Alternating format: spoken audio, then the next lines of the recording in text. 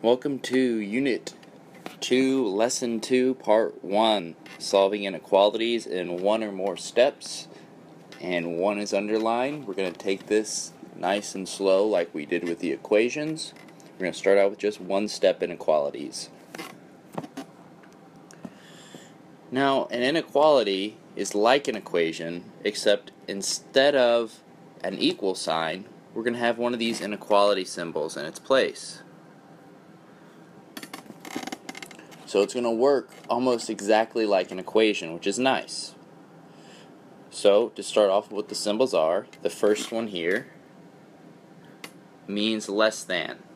This symbol means the left is less than the right. And whenever we graph it, and we are going to be graphing these on number lines, it's graphed with an open dot. This symbol means that the left is greater than the right. It also is represented with an open dot. The next symbol means less than or equal to. So the left is going to be less than the right, or it can be equal to the right. And it's represented with a closed dot. And finally, our last symbol means greater than or equal to. And it means that the left can be greater than or equal to the right. Now, because these aren't equal signs, that means that we can have a lot more things that make this not true. So, let's test to see if the statement's true if we let x equal 2. So what I want you to do now is in your group to substitute in x equals 2 into these four inequalities and decide if they are true or not. So go ahead and pause the video and do that now.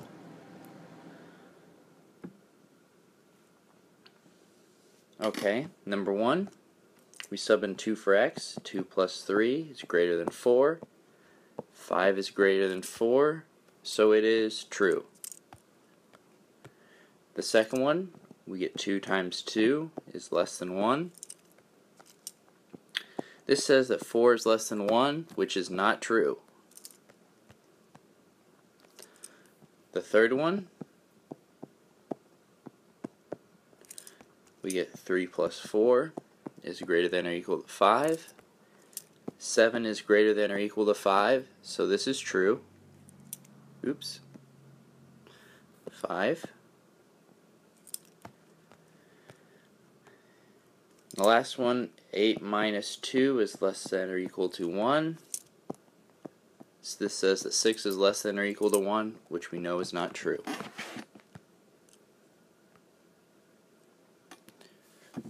So we always want to check to make sure that our statement's true.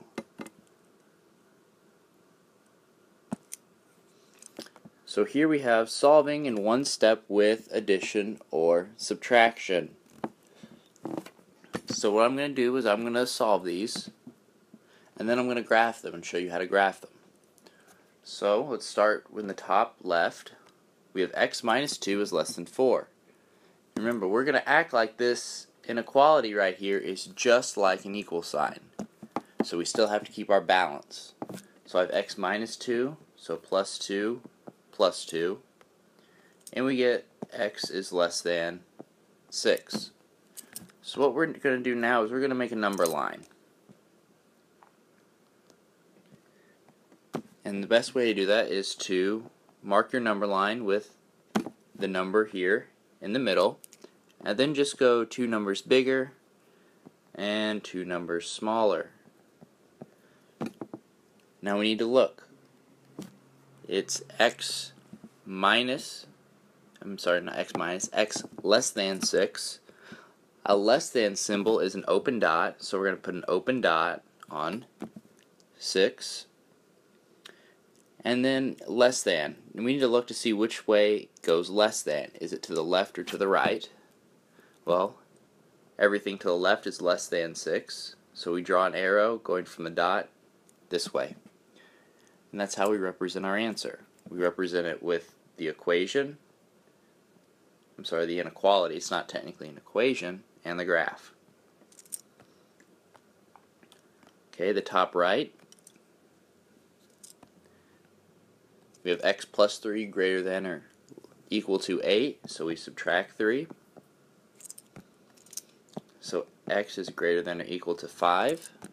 We're going to draw the number line, the same concept. We're going to put 5 in the middle, 6, 7, 4, 3. Now it's greater than or equal to, so we're going to put a closed dot at 5, and greater than 5 goes to the right.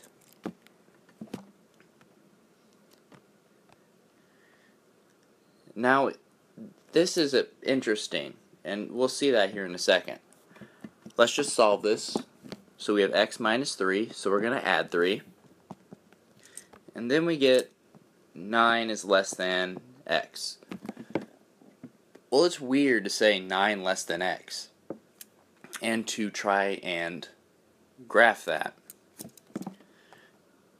So what we're going to do is just flip these two. So I'm going to put my x on the left, my 9 on the right, but I can't just flip this without touching my inequality symbol. Your inequality symbol always has to be pointing at the same number, or the same expression. So right now it's pointing at the 9, so when I redraw it, it has to point at the 9. So there we have x greater than 9. Then we put it on the number line.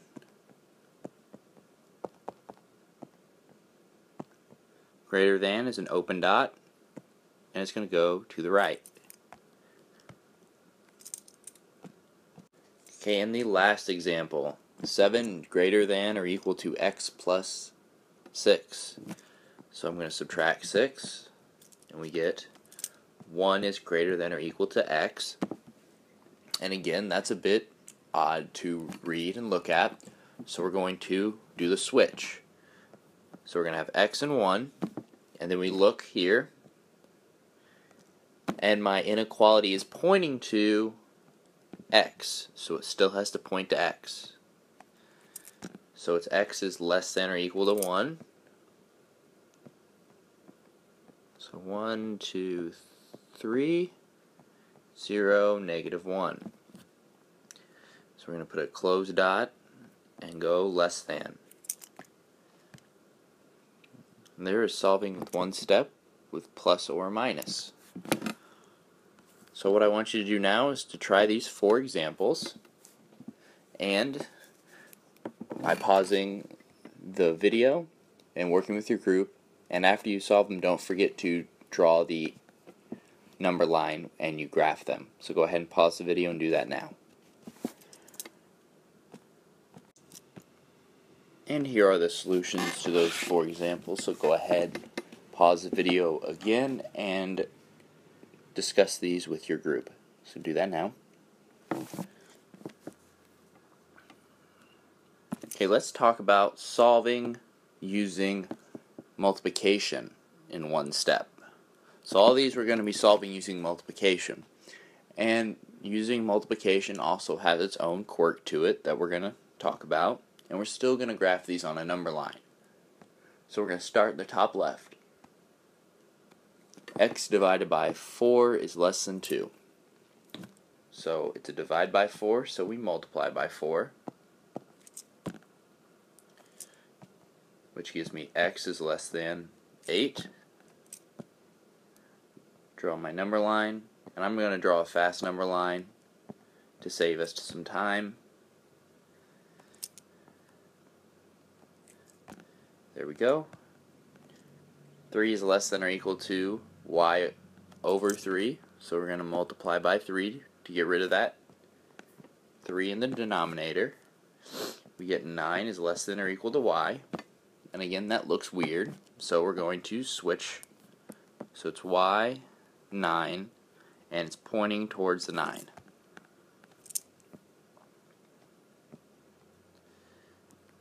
Nine, 10, 8. It's greater than or equal to, close dot, pointing that way. Now, in the bottom left, with this x divided by -5 less than 4, this is where it starts to get different. Whenever you multiply by a negative in an inequality, this inequality is going to do something.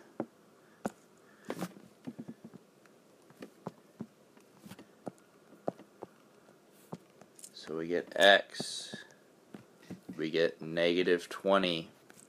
What this inequality does is it switches directions. When you multiply by a negative number, your inequality will switch directions. If it was pointing to the left, it'll point to the right. If it's pointing to the right, it'll point to the left.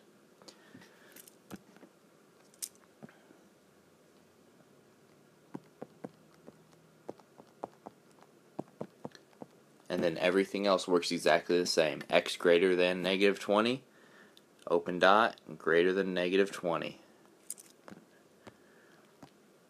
So here we have a divided by -3 is greater than or equal to 8. We multiply by -3, a, and then it switches, and we get -24.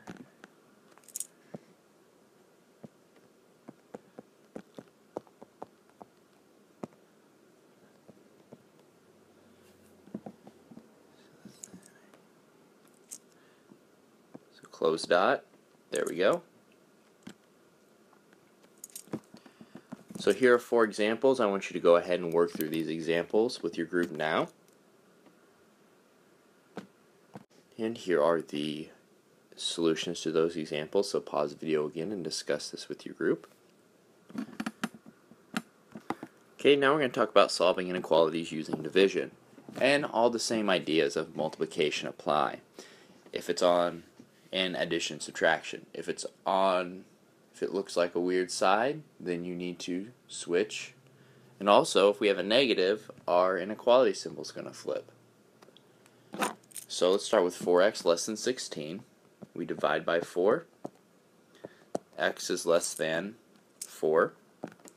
And I'm running a little bit short on time here, and to save time, I'm not going to graph them. 2x is greater than 10, so divide by 2. And we get x is greater than 5. -3x greater than 15. We're going to divide by -3. And if we divide by a negative, just like with multiplying by a negative, our inequality symbol flips. So we get x is less than -5. 36 greater than or equal to -6x. Divide by -6. We get -6 is less than or equal to x. But that doesn't look right, so we need to switch our x and our -6. And when we do that, our inequality also switches. So there's a lot of just little steps to this. Nothing overly complicated, just a bunch of little steps that we need to do. Okay, here's our last set of examples, so go ahead, pause the video now, and work through these with your group. And here are the solutions to those examples, so once again, pause the video, discuss this in your group. When you're done with that, then the lesson is over.